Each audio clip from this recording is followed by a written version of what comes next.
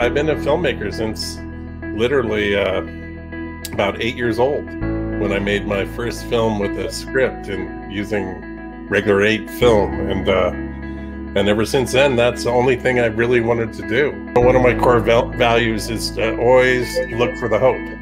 Everybody has a voice. Everybody's a content creator, whatever the hell that is. And it just, content to me is like kind of like kibble dog food. It's just like a bunch of stuff, and everybody has a voice. Take a second to try to figure out what the other side is thinking and put yourself truly in their shoes, you know, and realize that life is made out of shades of gray and not black and white.